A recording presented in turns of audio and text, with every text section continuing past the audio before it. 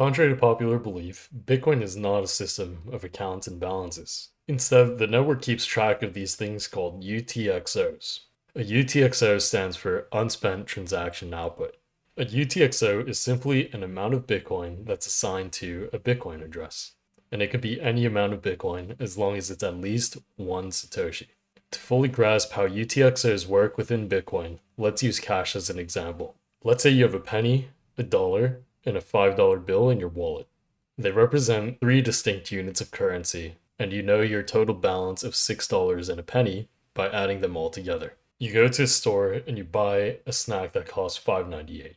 You give the cashier your dollar and your $5, and you receive 2 pennies in return. So you have 3 cents left to spend. Okay, so how does this relate to UTXOs? Well, let's change the units from dollars to Bitcoin, and for simplicity's sake, ignore the exchange rate. You have a 0.01 BTC, a 1 BTC, and a 5 BTC as 3 individual UTXOs inside your wallet. Your wallet calculates your balance of 6.01 BTC by adding these UTXOs together. You pay for your 5.98 BTC snack using your 1 BTC UTXO and your 5 BTC UTXO. In Bitcoin terms, we call these UTXOs inputs to a transaction. The 5.98 BTC UTXO that the seller receives is known as an output. Now I'm going to assume you already know a thing or two about mining fees, so for simplicity's sake, let's just say that the mining fees were 0.01 BTC. So you receive a 0.01 BTC UTXO as change.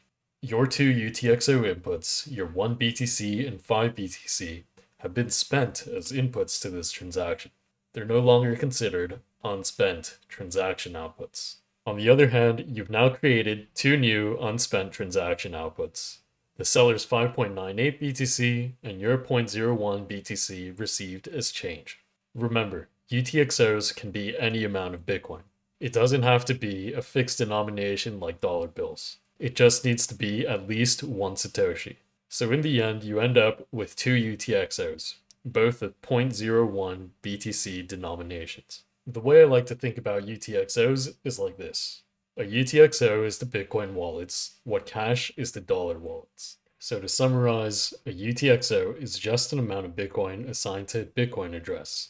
Your wallet calculates its balance by summing up its UTXOs. You spend your UTXOs when using them as inputs to transactions.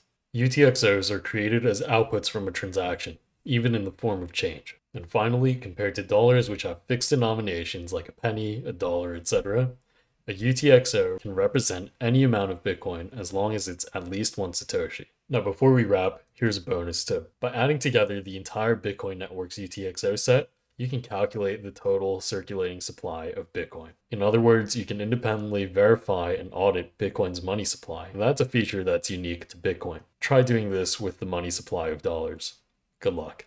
Thanks for watching, and I hope you found this helpful. If you did, make sure to subscribe to the channel and like the video. I'm also interested in learning more about what you'd like to learn more about, so let me know in the comments down below.